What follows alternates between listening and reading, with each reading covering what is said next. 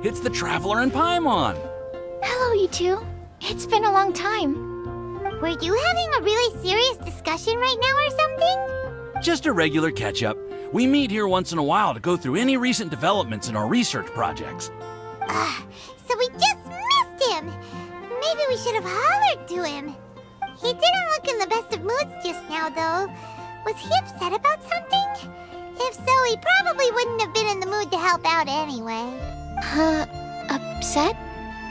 You mean Albedo?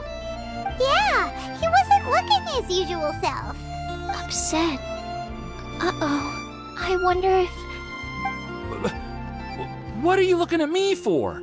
I wonder if Timaeus' research topic is so boring that Albedo finally snapped. Surely not. It's not that boring, is it? Nah. Anyway, Paimon wanted to ask you for a favor, Timaeus. A favor? Well, sure. How can I help? Well, Paimon found a bunch of super-duper sweet Sincerias in the mountains the other day.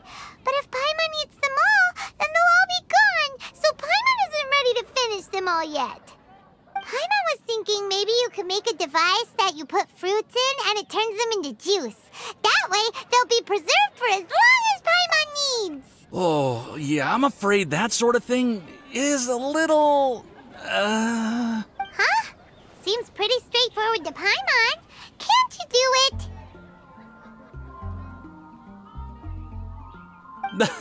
Paimon, I'm afraid you've entered into the realm of the weird and wonderful with this one. Okay. So how about you, Sucrose? Any idea? I'm sorry. It doesn't sound like it falls within my area of expertise. I could give it a try if you really want, but I'd probably just end up giving all your precious fruits arms and legs. Whoa, your tone is so calm, but your words are so terrifying. You'd think I'd be used to this by now. Well, as you know, my focus is on bioalchemy. Besides, keeping things fresh forever is just not possible. If you just wanted to modify certain properties of the fruit or their seeds, on the other hand, I'd easily be able to help with that. Alchemists usually focus in on their own research areas. Take us, for example. Timaeus, Albedo, and I all have very different research foci. Paimon, your idea is very imaginative, but it's beyond Timaeus' and my ability. I don't think even Albedo can make such an incredible device. After all, alchemy is not mechanics. There is a big difference between the two. Huh? Well, excuse Paimon for overestimating the power of alchemy. In fact, before Albedo showed up, everyone in Mondstadt thought alchemy was useless. Of course, we know better now. But even then, I have to admit, alchemy is only one of the many wondrous arts in the world. It's certainly not some kind of all-powerful magic that can simply take a substance and preserve it indefinitely.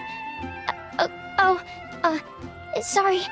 That wasn't meant as a criticism against you personally. Paimon just wanted some fruit juice. What's wrong with that? Oh, of course, these are just Timaeus' and my subjective opinions on the matter. If you're really intent on pursuing this wondrous device, you can try your luck asking Albedo, but I wouldn't get your hopes up. If he has no idea how to make one either, you'll have to give up on the idea.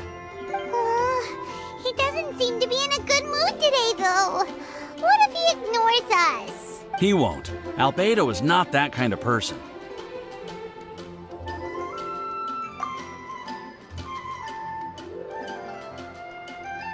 Hey, so where is Albedo heading to anyway? Dragonspine?